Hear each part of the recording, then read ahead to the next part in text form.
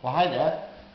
This is Firgelli Automations, and I'm going to show you how to hook up a simple double pole, double throw rocker switch like this to an actuator using a power supply and some of the parts from the EL kit, which you may have bought off the website, which is basically all this stuff, where you get some male and female connectors, micro switches, fuse blocks, red and black wire, and you're going to need all that to hook up the actuator. So first of all, if you don't want to use a switch, you can hook the actuator up directly using just the red and black, the positive and negative wire from a power supply. In this case, we're using the one off the website that you can buy, or maybe just a car battery, and then just using the two wires from the actuator, you can hook it up directly like this and make the actuator move, and just reverse polarity changes direction. Simple as that. But of course you want to make it simpler using a switch like this, which has got an arrow for up and down, just like a car window lift. It's ideal for actuating stuff like this. So that's what we're going to do here. So first of all, you're going to use the wire and the connectors that are in the EL kit, and you're going to make, first of all, a couple of, say, 6 to 10 inch wires, black and red wire, and put female connectors on both ends.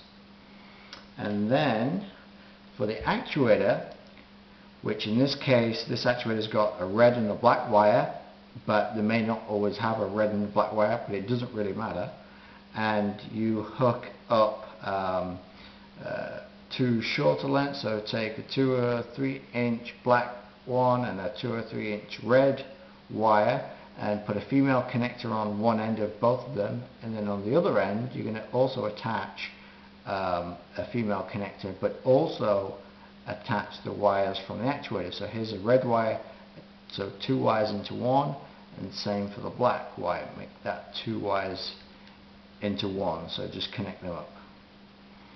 And then to connect it to the switch, you simply just take let's take the red to start off with. We'll attach it on the bottom, and it doesn't matter which way around this switch goes. It could be this way around or this way around. It doesn't make a difference. Just connect one end to either side, and it could be the left or the right. It doesn't matter, so long as the other end of the short wire that you've already connected goes horizontally, diagonally across from it. So it needs to be diagonally across from the upper end to the lower end. And the same goes for the black. So we're going to attach the black one there, and then that one's just come disconnected, so we'll just poke that back in there.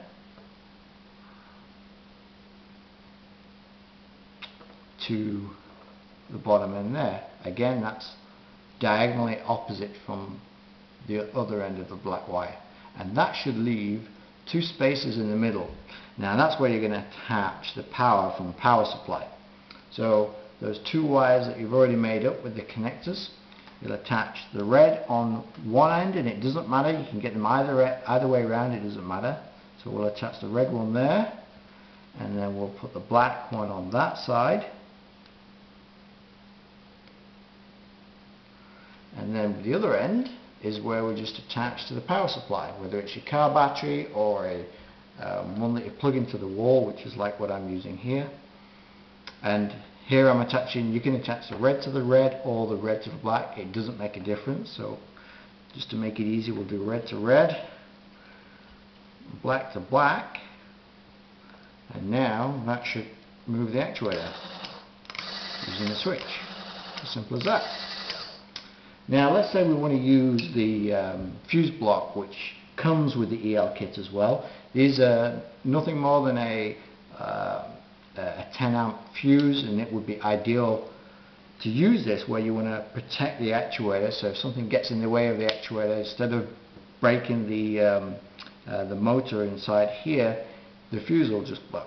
And all I've done is I've connected a male connector on one end, a female connector on the other end, and then all we have to do is disconnect from the red wire of the power supply, because that's where the power is coming in, and we'll just hook up in series this fuse block, just like that.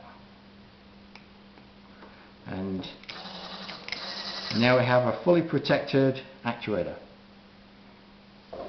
There you go. Thank you.